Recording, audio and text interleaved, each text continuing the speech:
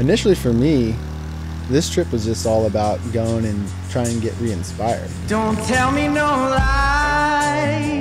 Don't tell me no lies. Shame on me, you fooled me twice. You know, we're gonna see where all the snow is around the desert up here. Yep, 4 peaks, and then we'll head down south past Roosevelt Lake. After just the craziness of last year, and I'm in a bit of a transition in my life right now, trying to figure out where I want to head next. But really, I just knew get on a crazy adventure with one of my good friends, Ben, on a Harley was going to be a way that I know, no doubt, I would leave inspired.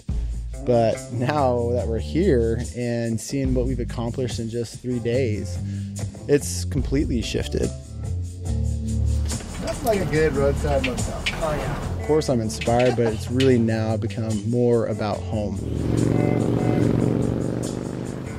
Home meaning the people that I want in my life, the passions I want to pursue.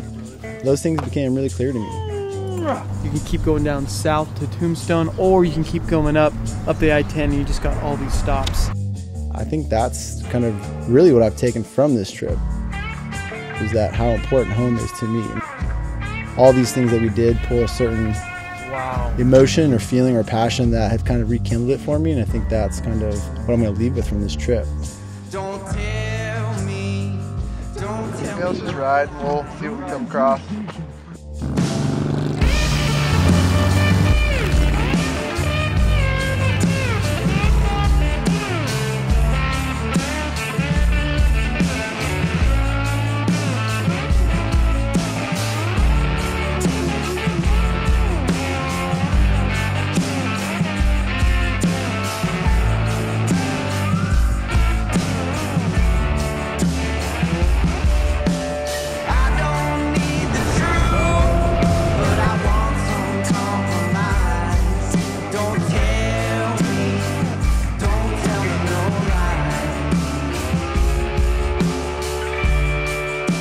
Honestly, I couldn't feel more thankful and inspired, man. Like, especially being on a bike on 2 wheels, those emotions really came out.